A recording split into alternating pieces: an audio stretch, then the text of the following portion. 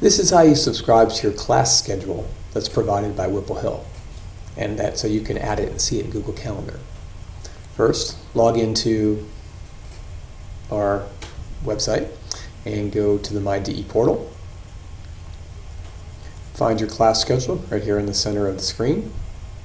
Click on this little green icon here. That's at the top right corner of the class schedule area. Go here where it says feed URL and highlight everything there, noting that it's longer than what appears on the screen, so make sure you scroll all the way over to the right. Copy what's there by holding down Control-C or right-clicking and choosing Copy, whichever you prefer. You can close that. And then go into your Google Calendar.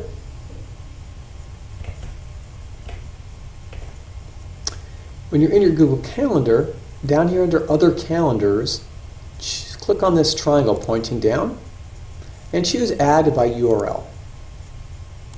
Then you're going to paste into this window here and click on Add Calendar. You can leave this unchecked. Click on Add Calendar. And what you will see is here under Other Calendars, you'll see a new calendar with a really long, ugly name that actually corresponds to your student schedule or teaching schedule, your class schedule. The first thing I recommend is that you change that name to something more useful.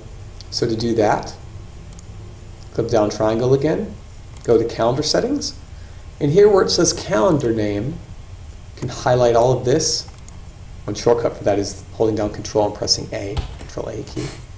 Delete what's there, and then give it a new name. Okay, My Class Schedule.